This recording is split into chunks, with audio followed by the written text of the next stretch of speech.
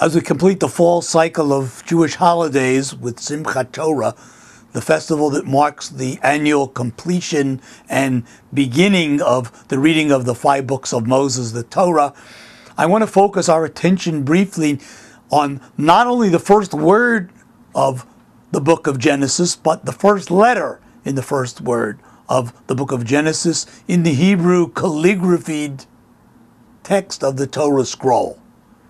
The letter is a bet, the second letter of the Hebrew alphabet, and in the calligraphy text, it's larger than the rest of the letters, calling out for a rabbinic comment.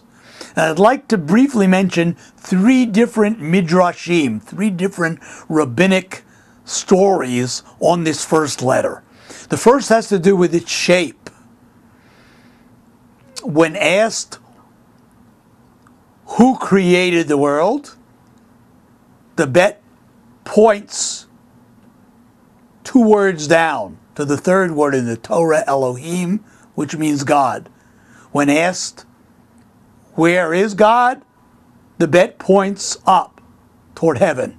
Midrash number 1. Midrash number 2 tells that when God was going to create the world, each of the letters of the Hebrew alphabet, except one, which was very shy, pleaded its case before God to be the first letter.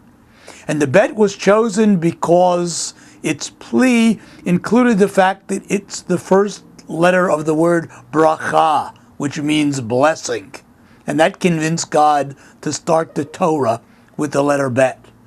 The one very shy letter was the Aleph, the first letter in the Hebrew alphabet, which is silent, and it received a special reward from God. Namely, it's the first letter in the 10 Commandments. The first letter of the word Anochi, I.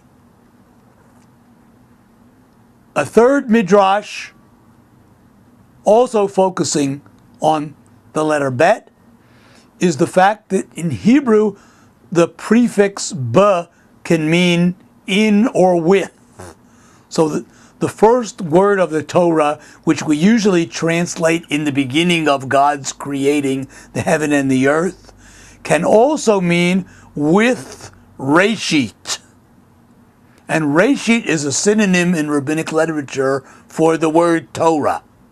So that in this midrash, the opening several words mean with Torah, God created the world, pointing to the fact that in the rabbinic mindset, Torah is existent, pre-existent, existed before the creation of the world, and indeed was the reason why God created the entire world.